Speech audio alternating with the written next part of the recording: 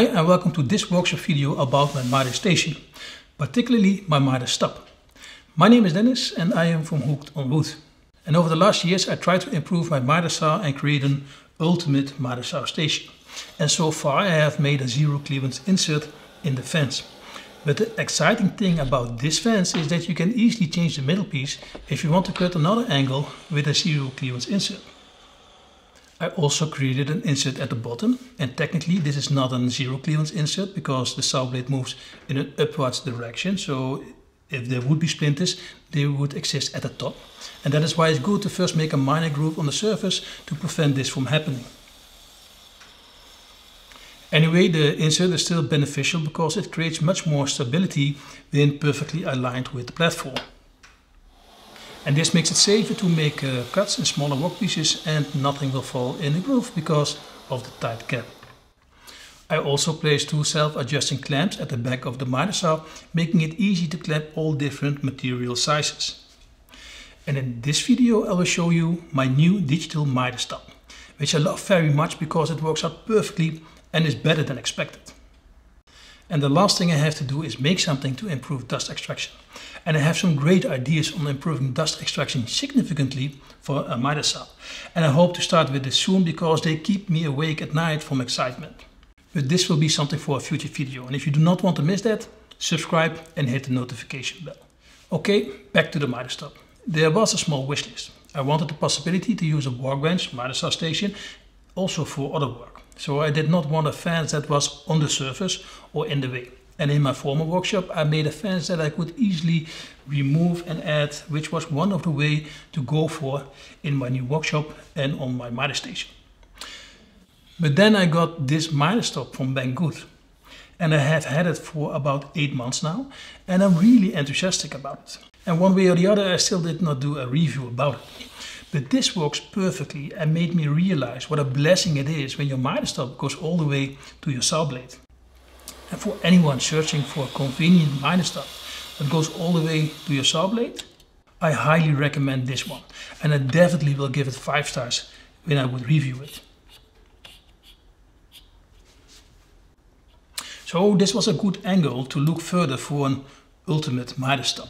So I basically used this design and improved it on every point until it became my ultimate miter stub. And I wanted a digital readout meter because they are easy to read.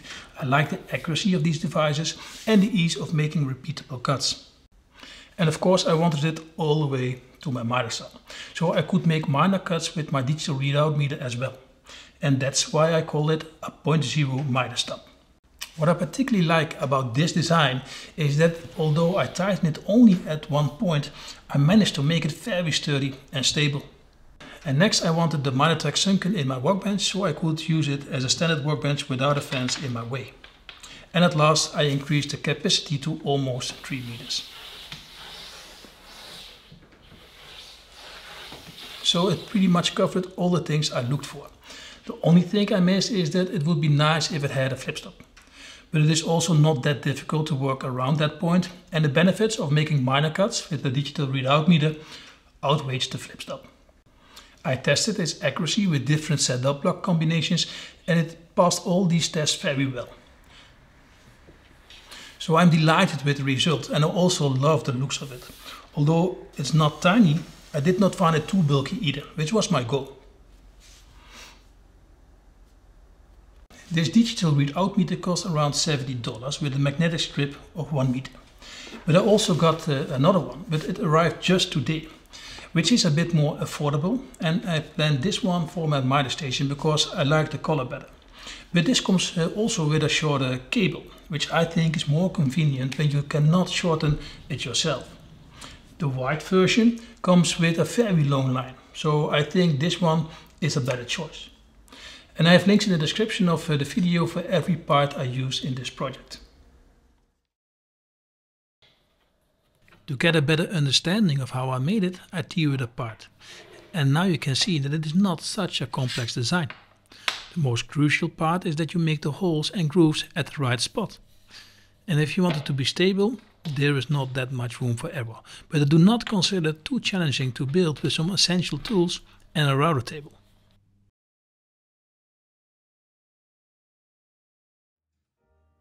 I glued two pieces of black MDF together and cut them into the correct dimensions.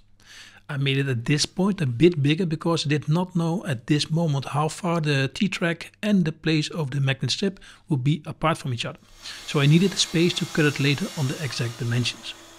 And I wanted the long miter stop connected to the platform with a small T-track. And I did this because I wanted to create a 0 point of the platform against the side of the fence. This way I could quickly go to 0, but I could slide the T-track into the base to adjust the miter stop. To make this adjustable, I used a miter track sliding bar, and with 2 screws I can tighten this sliding bar. So after measuring the crack spot, I started to drill the holes for these screws.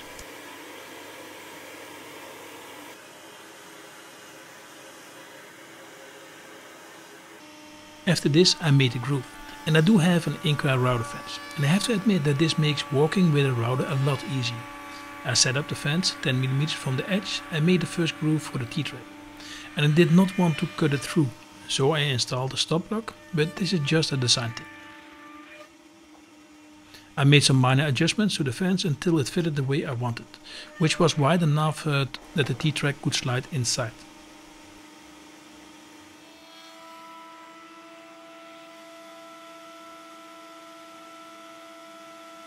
I wanted to groove the miter stop very tight, so I made the second cut in a way I had to adjust the fence a few times till I liked it. And this is the benefit of the in-car fence. You can easily change it with 1/10 of a millimeter, so when things go wrong it's mostly just a lack of patience.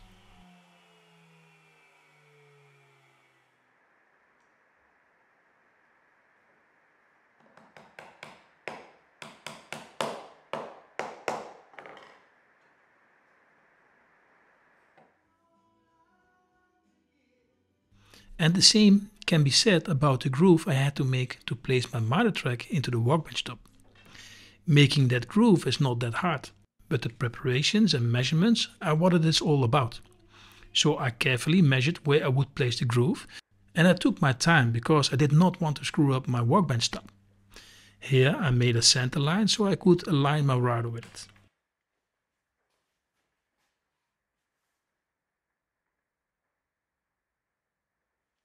And I did not want to make more than 2 passes, so I used my biggest spiral bit.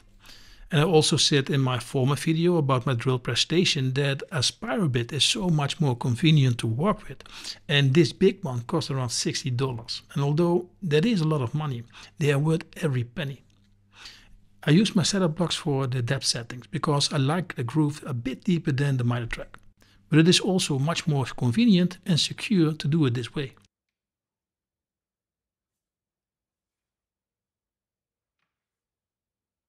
One last check and we are good to go. Unfortunately, I did not know that my camera was running at this moment, so instead of turning it on, I turned it off. My rail was not long enough, so I had to slide it further for the last part. And luckily this was less complicated than I expected.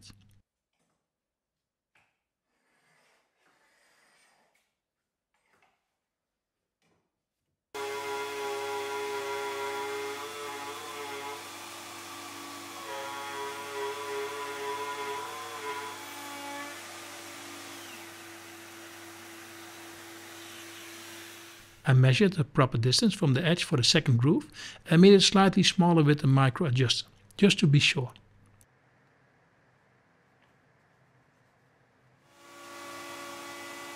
I made a small test cut and tried if the miter track fitted.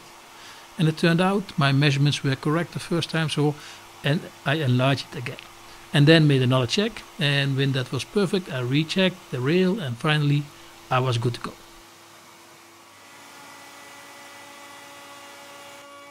So the most challenging part is to keep focus and check and recheck and another recheck, etc.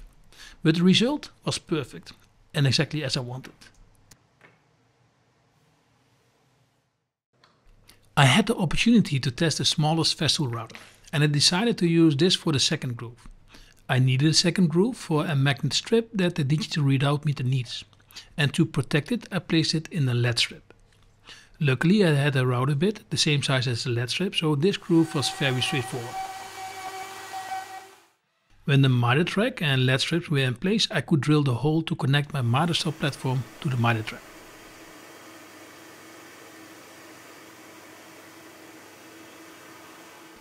To make the miter stop stable, I made a bar that slides inside the miter track. To attach it to the miter stop base, I first glued it with 2 drops to make aligning easier, and I use a square to align it perfectly with the miter track. After this, I screw it in place. I did not glue it because I wanted to replace it when needed. To make it stable, this is an essential part because there must be almost zero play at the bar. And with my setup blocks, this is very easy to do. And you can see throughout my video that these setup blocks are very versatile tools. When I found the right size, it was straightforward to set up the miter sound. And it was good to see that my digital readout meter also measured the exact distance. But this way, the result is very accurate.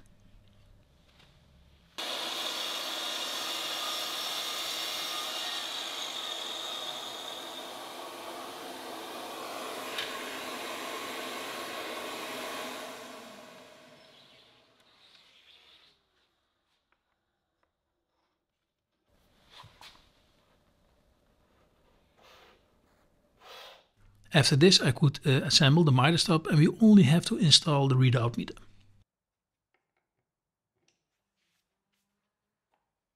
The most straightforward way of attaching the sensor would be at the back, and for that I had to measure where I had to cut the base so the sensor would slide above the magnetic strip.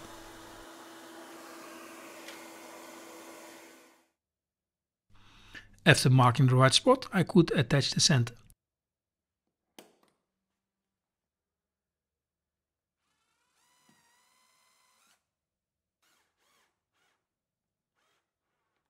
And I placed 2 pieces of tape at the underside of the sensor so that when it's removed, the sensor will slightly move above the magnetic strip.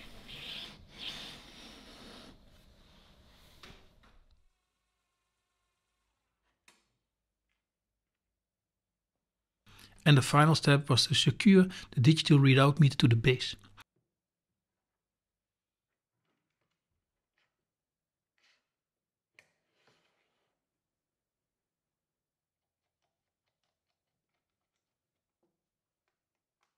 And I like the result so much that it motivates me even more to make something extraordinary for the dust extraction.